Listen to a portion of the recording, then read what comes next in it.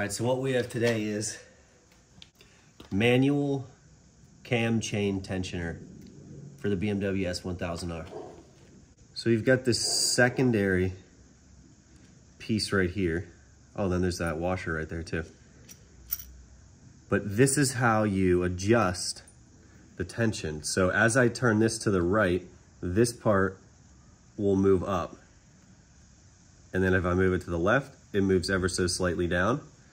And then when I want to lock the position, you'll tighten this right here, which will prevent this from moving at all. Pretty cool design. But I need some paper towels. I don't think I actually need to take this out. We're gonna put this back. At first I was gonna move the radiator, or like disconnect half of it so that it would kind of float. Sort of like how we have this coolant right here. I need some coolant. Look at that, it's low.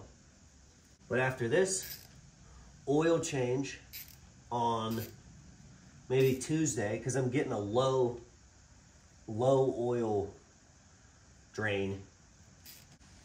Got this 24 millimeter wrench, which I have been told is the right size and it fits like a glove.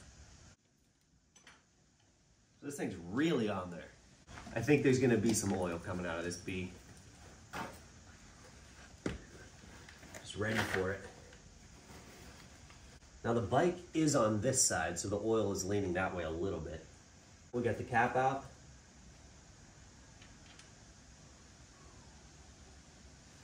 And we've got the spring.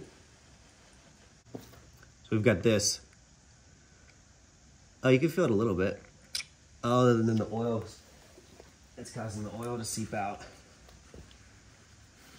Let me do that a couple more times. But there's a spring in there.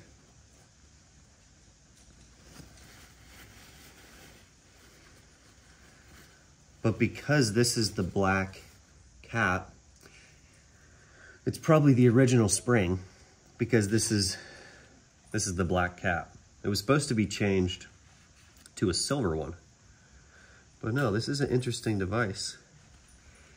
But what we're gonna have to do is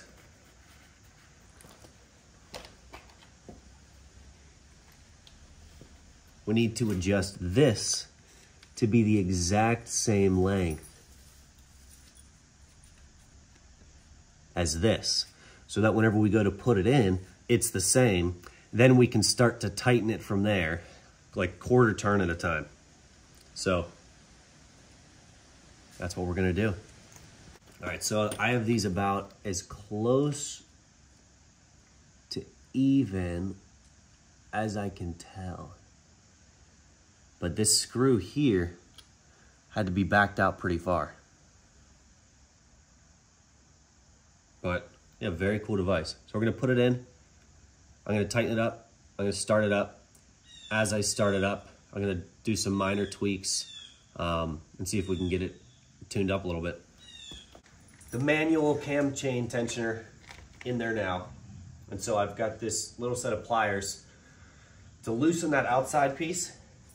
And then we've got a screwdriver where we can twist it in to extend it and twist it out to the left to pull it out. So as of right now, it's where the original tensioner was. It's at that level. Well, moment of truth, here goes nothing. I backed it out. Maybe I should back it out like 2 more turns before I turn it on, because I don't want to fuck it up. Let's give her a go.